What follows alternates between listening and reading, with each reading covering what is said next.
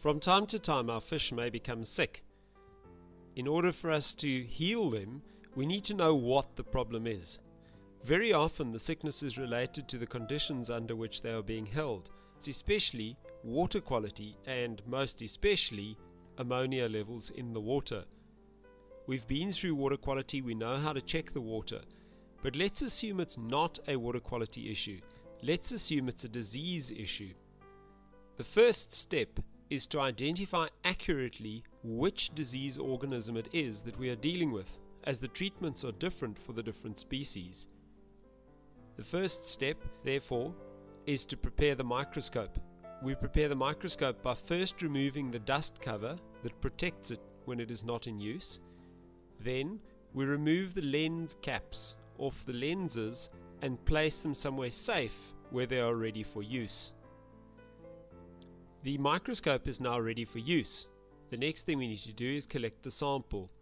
We take the fish in the one hand and a microscope cover slide in the other. Move the end of the cover slide across the fish's body several times to get some of the fish's slime onto the microscope cover slide. We then place the cover slide on top of a microscope slide in such a way that the mucus is between the two slides, and we squash it down fairly flat. Next we place the slide onto the stage of the microscope.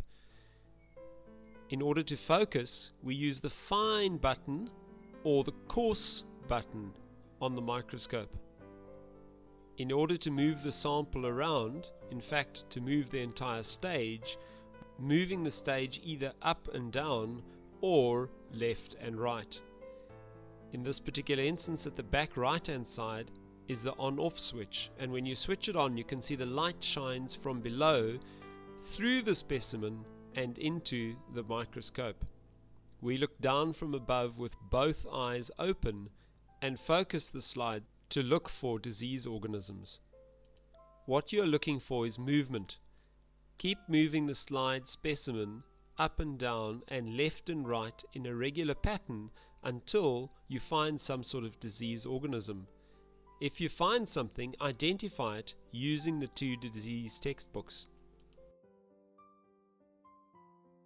When we are finished working with a microscope, it is important to again pack it away and look after this very important but fragile piece of machinery. The first thing we do is switch the light off and remove the microscope slide. We then replace the cover lenses and replace the dust cover to keep the microscope safe.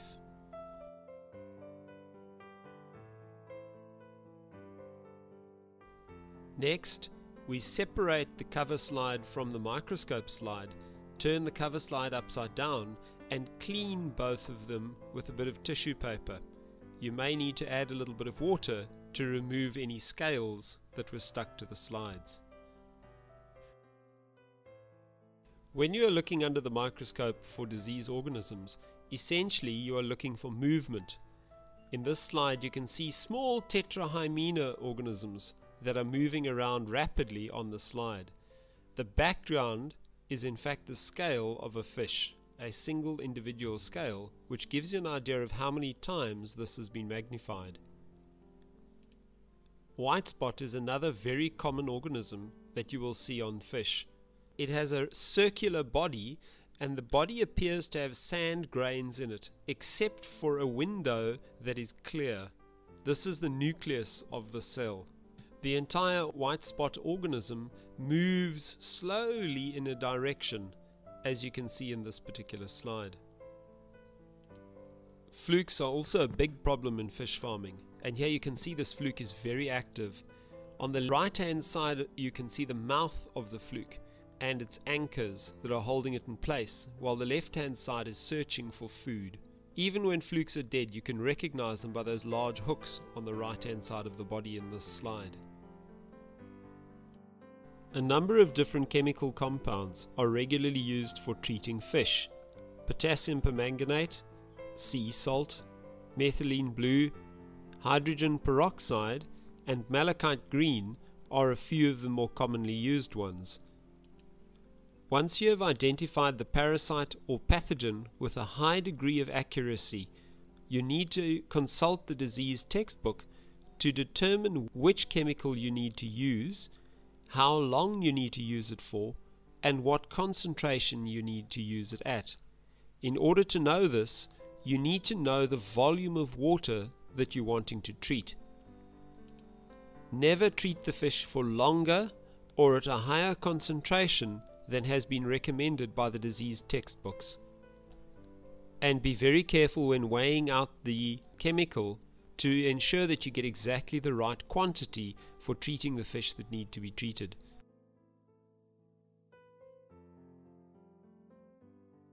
The chemicals themselves are poisonous to the fish, so it is highly undesirable to treat using a higher concentration than is necessary, as this can poison the fish and even kill them.